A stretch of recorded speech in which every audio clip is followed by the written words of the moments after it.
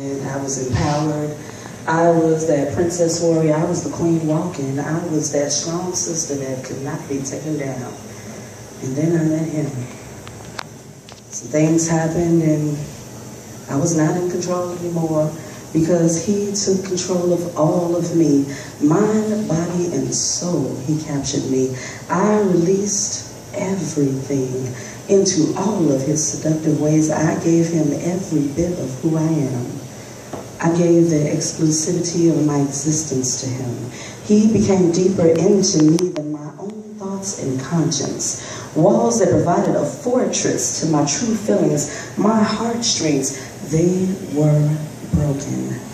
He broke through them and removed every single fiber of protection with his endearing touch. I was now raw and unexposed, becoming his faithful servant, fulfilling his needs as fully as he encompassed me. I was under his spell.